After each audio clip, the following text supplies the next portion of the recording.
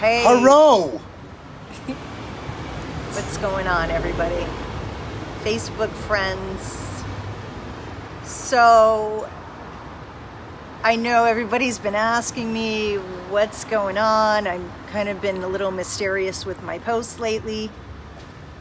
And, but throwing in some little hints here and there.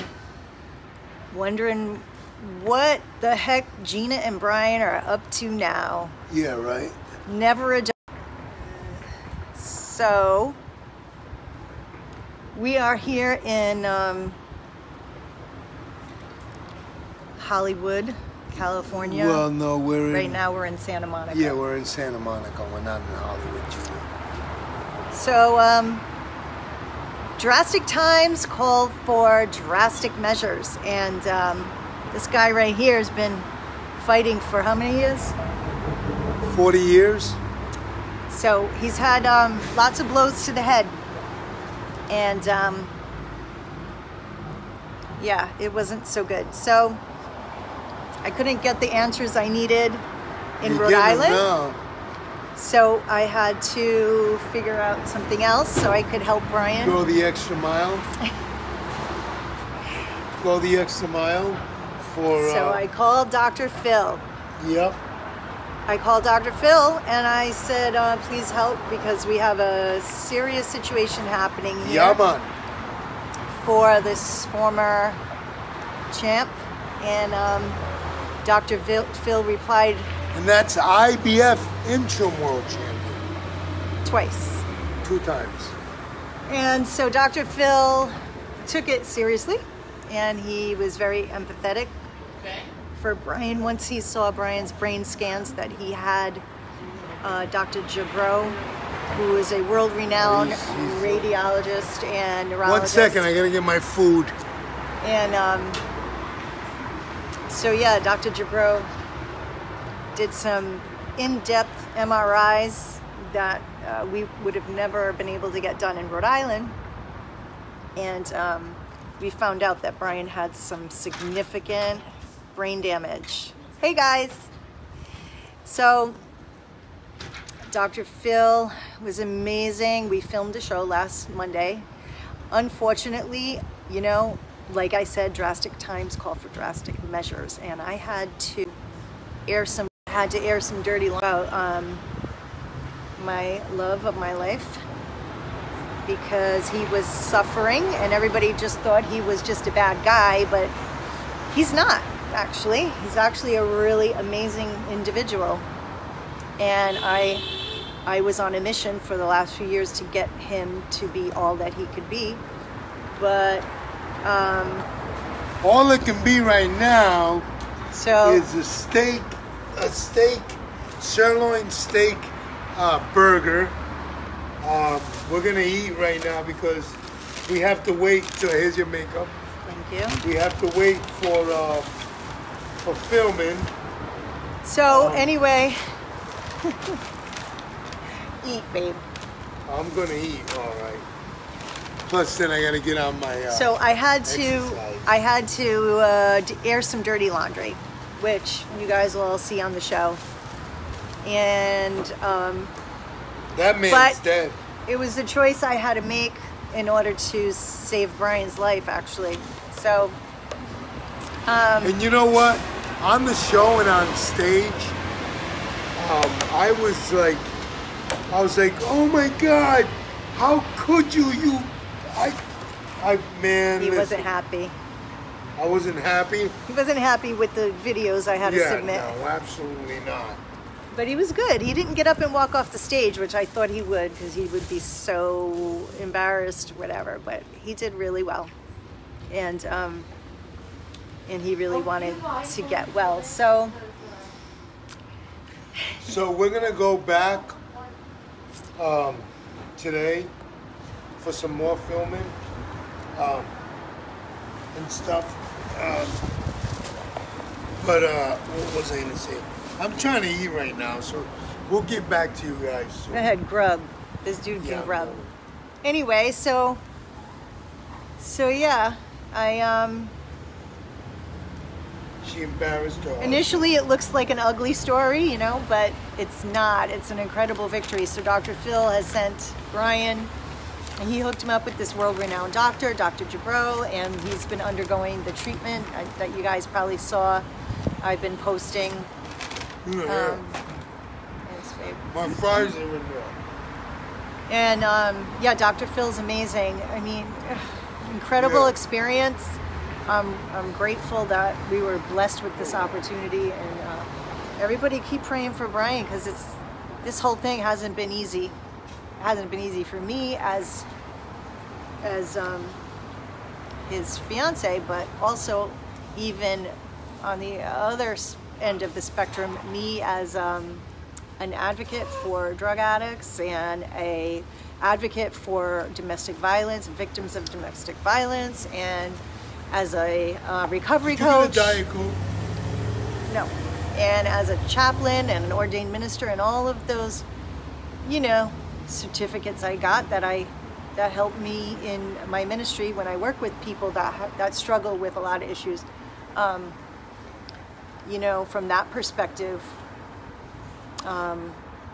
it's been a challenge. I used every tool in my toolbox. I mean, this was a very difficult and unique case, you know, professionally speaking.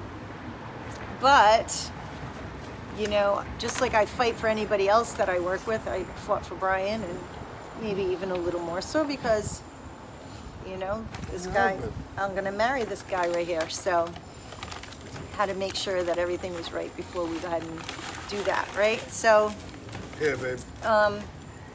Thanks. That is yours. Mm-hmm. So anyway, we appreciate you guys' prayers that we still got about 12 more treatments. So we're here in California. We're here for another week. We're here for another week. Treatments twice a day. We had to drive an hour or 45 minutes just to get to the treatment. So it's like 3 hours a day just driving. Oh, sweet potato fries. Oh my God. Yeah, those were mine, but okay. I didn't know that. That's all right. Oh, no, yeah. They got 2 sweet potato fries. All righty. 1 regular fry. He's not easy to deal with. He's a handful. He's a handful, yeah, but no, I'm not. Anyway, so that's what's been going on. That's why you saw us at Paramount Studios, and you know, the videos of his treatment and all of that, and everybody was wondering, Gina, what are you doing now? Where are you now? So that's the story. Wait. And I want to say to those haters, and some maybe not, but you know, that kept going up to my wife, fiance. No, they would say to her, Gina, what are you doing with him? Hey, me. Listen, this is what she was doing with me. Yeah, so now, go ahead and speak. Right, you don't have to be. No, I'm not being cocky. I'm being confident. There's all right, that's good. That's good, and that is true. And actually, Dr. Phil and I talked about that on the show. Like, the first question, everybody's like, Gina, what are you thinking? You know, and I said, what am I thinking? You know, that's like asking a firefighter, why do you run into burning buildings? Yeah. Why does a firefighter run into a burning building? Yeah. Because he wants to put the fire out. Not only that, they want to see, you know, they want to rescue anybody that's in the burning building, and they need to put the fire out so it doesn't burn down the rest of the town, right? All the people that are still alive. So it's like rescue and, you know, extinguish. And so when I saw that there was a 5-alarm fire happening in Brian's world, it's my instinct. That's just who I am. I do it for anybody. You know, Broken Chains Ministries, right? This is what we do. We're warriors. We're firefighters, spiritual firefighters. And so I saw the blazing fire in him, and I ran in. And I knew that I may get burned. I knew that I may suffer smoke inhalation. I knew that it may take an army to help me put the fire out. I knew that I would be exhausted. I knew that I would have to take some punches. I knew full well what I may experience when I ran into that burning, 5-alarm fire. So Inferno, yeah. So I'm not a victim. I'm just the one who's championing. How do you say it? What? Champion your cause. I'm championing. I can't say it. Champion your cause. Whatever. Well. So, I thought, if I can do this, then the cycle of destruction will end, and there won't be any other people that will get burned in his fire, if you will. Let me say so. And I will say this, and must say this, that all those other individuals that feel as though they don't have no hope, the most important thing in everybody's life is to get a second. Please get a second opinion. Or a third. Yeah. Yeah. Or maybe even a fourth. Who knows? But yeah, we were told it was. We were told otherwise. Yeah. From other doctors. Yeah. From home. Yeah. That this and that was the case. That I didn't need certain things. Just put him in rehab. He's an addict. Yeah. It's, and to all those people that... Or just toss him to the curb, basically. That's, get rid of him. And I quote, I've been told that. Yeah, get rid of him. Not by doctors, obviously, but, counselors or whatever, Gina, you got to save yourself kind of thing. And I'm like, I'm good. I can handle it, but... Actually, very good. But there were, friends, family, people, even my own family. Get rid of him. And that just made me so angry. Like, what? This man is a human being. He's a child of God, and Jesus died for him and bled for him just as much as he bled for any other human being. So those who, maybe, I don't know. I just, those words, get rid of him, don't register in my brain, because guess what? Nobody got rid of me when I was a 5-alarm fire, when I was a hot mess.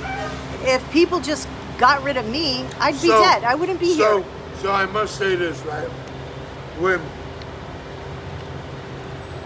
years ago, when Gina was an addict, okay, and she could probably finish the story, but I don't know the whole thing, but they sent her to Virginia. And it was almost like a setup. When she was out there in the streets, but she didn't want to leave the streets. I didn't want to leave the streets. But she got set up, and the individual waited for her. Yeah. Waited for her. Jean, my sister. Jean. Yeah, hi, Jean. She waited for me so, in my house. She washed my clothes. She packed my suitcase and sat in my house and waited for 3 days for me to come home off of a 2-week crack mission. Yep. And when I came home, when I called her on my way home, and I was so mean to her. And I said, well, I'm coming home, but I'm gonna drink the rest of my vodka, and I'm gonna smoke my cigarettes, and I'm gonna blow the smoke right in your face. Wow. So if that's okay with you, I'll be right there. And she was like, okay, come on home. Yep. And I went home like a cranky you-know-what, and I did exactly what I said I was going to do. And I sat there and I blew the smoke right in her face. And she knew eventually I was going to probably need a nap, to say the least. She endured the I can honestly say that I wasn't aware of my behavior as an addict, a former addict, because I didn't notice my behavior. So this treatment, We all did. this treatment is awesome, man. I'm remembering things that I would normally not remember. I would ask like, when did that happen? Well, I'm saying the truth. Truth be told, that this is an amazing treatment that I'm extremely fortunate to have Dr. Phil practically hook me up with a doctor top of the line. I'm talking Sylvester about. Stallone was here the other day. And Sylvester Stallone. We were was coming here, in, he was coming out. and he knew I was here. But we didn't see him. We didn't see him. But Sylvester the doctor. Stallone knows who I am. Like, really, dude? Doc was like, "Yep." Hey, Connie. Well, Hey, Julie. well, so he might come in and meet me and stuff because he knew who I was. We'll get to meet Sly before we leave. Yeah. But man, listen, never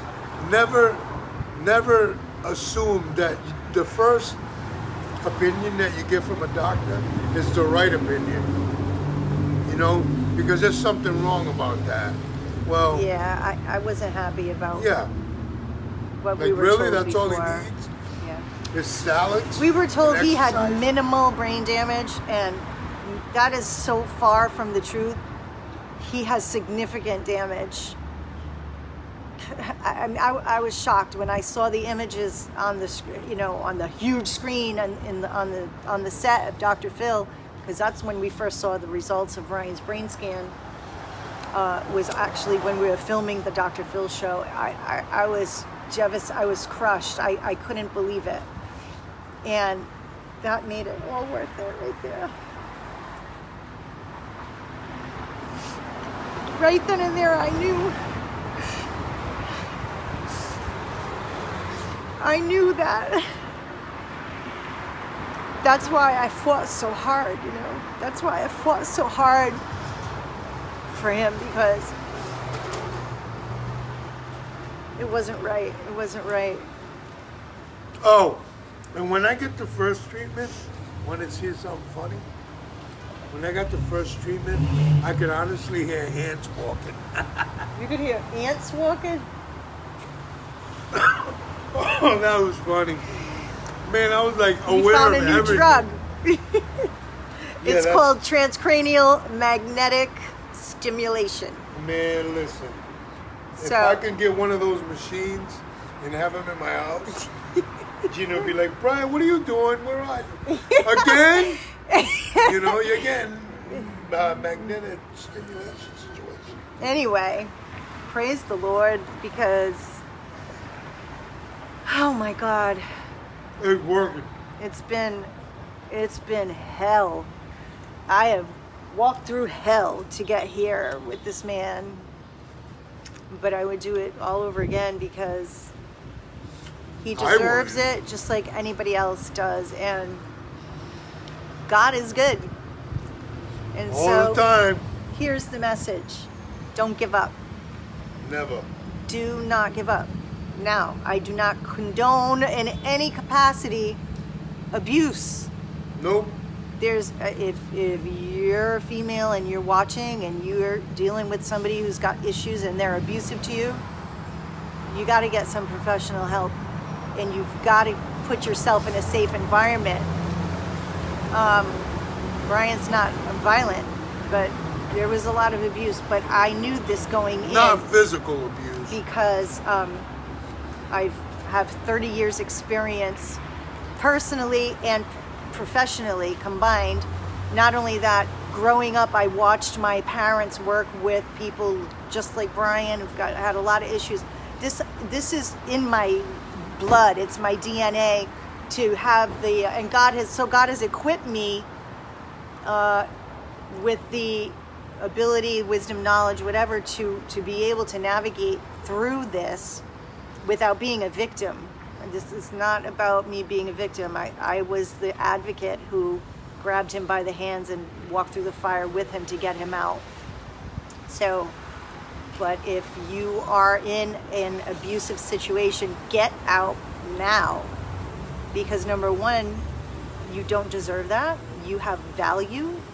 You have worth.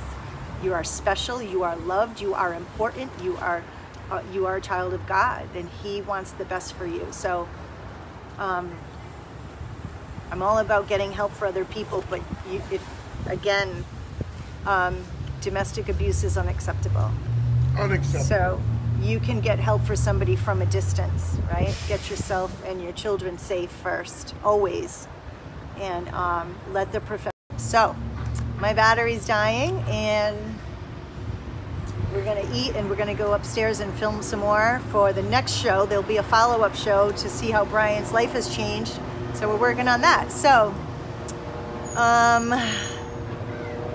anyway, thank you guys, everybody who tuned in, and we'll give you some more updates soon.